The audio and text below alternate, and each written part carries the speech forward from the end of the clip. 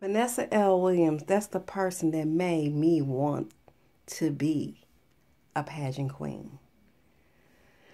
Vanessa L. Williams, boy, she won it fair and square. And when she won, she didn't just win for herself. She won for every black girl, every black woman who ever thought or dreamed about wearing a crown and being in a pageant. So, it was so disappointing and hurt to my heart when she had to give up her crown, when she resigned because of something in her past that she did when she was young, working as a photography assistant, probably trying to further her career. And they handled the scandal so bad. I mean, they put it all on the TV and the pictures. And I remember coming home from school and it being on the news with her resigning publicly and giving up her crown. And when I saw this, it really hurt. It hurt my feelings because I was like, what? Why? Why can't she be still Miss Black? Miss Black, Miss America. Why? But I know why. Because see, when you're in pageantry, you have to have a clean image. You can't have anything like that in your past. You just can't. You can't have a scandal. And the thing of it is, whoever had these pictures, see, that's just how things do. Wait till you become a success to try to snatch the rug off from under your feet. They want to take those pictures and they want to profit.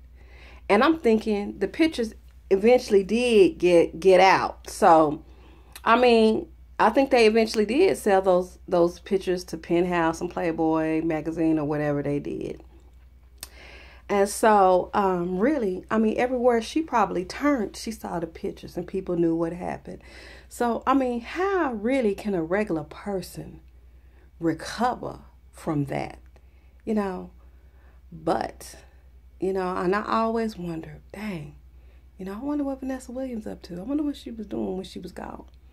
But baby, when Vanessa Williams came back in '86 and was doing her thing with that hit single, The Right Stuff, I don't want to miss out on the right stuff.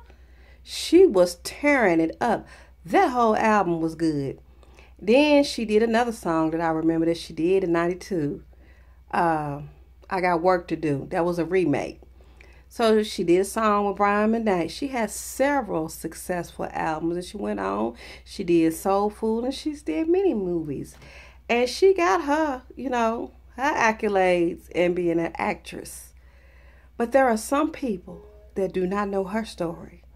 Know where she come from, Miss New York, from the Bronx. Don't know. They only know her as the actress. They don't know that she was the first black Miss America. So anyway, I talked about 3 or 4 amazing queens. Because see, that's the thing about queens. We don't stop. We will not be defeated. Okay? And that's why we're queens. You see, queens are not defeated. We don't be defeated. We reign. Baby, those ladies reign. So if you don't know their stories, get to know their stories.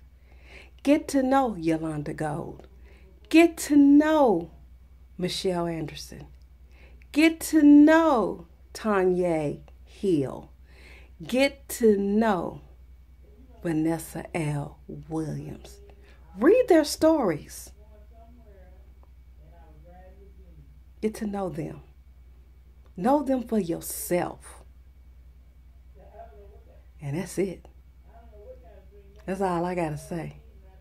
But those are some amazing, awesome, inspiring women with some awesome testimonies.